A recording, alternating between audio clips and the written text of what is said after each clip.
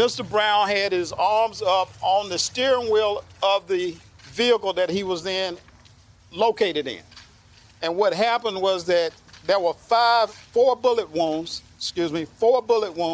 to his right arm. These bullet wounds, according to the autopsy, were more or less glancing shots. They were not fatal shots. So he was able to back up as these shots were coming into the vehicle.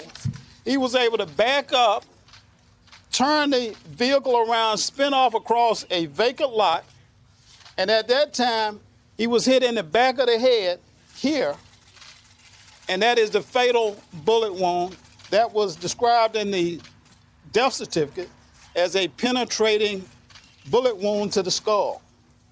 And that was the cause of death, that was the manner of death by gunshot.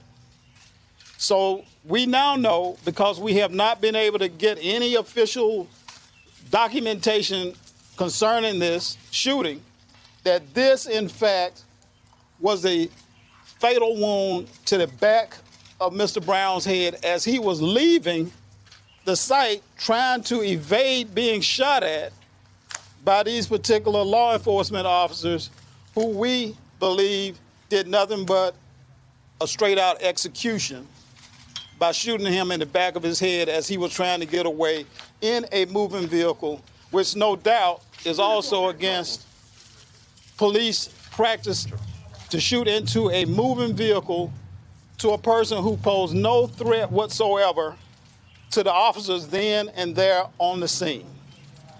So in summary, his death was caused by these officers with a bullet wound to the back of his head that caused him to lose control of that vehicle and crash into a tree.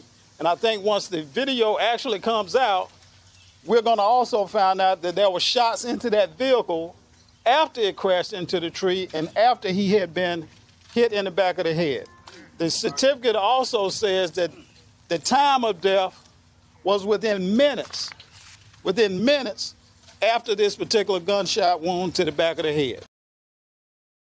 Hey, thanks for watching our YouTube channel. You should know that you can follow today's top stories and breaking news and catch up on your favorite MSNBC shows all in one place.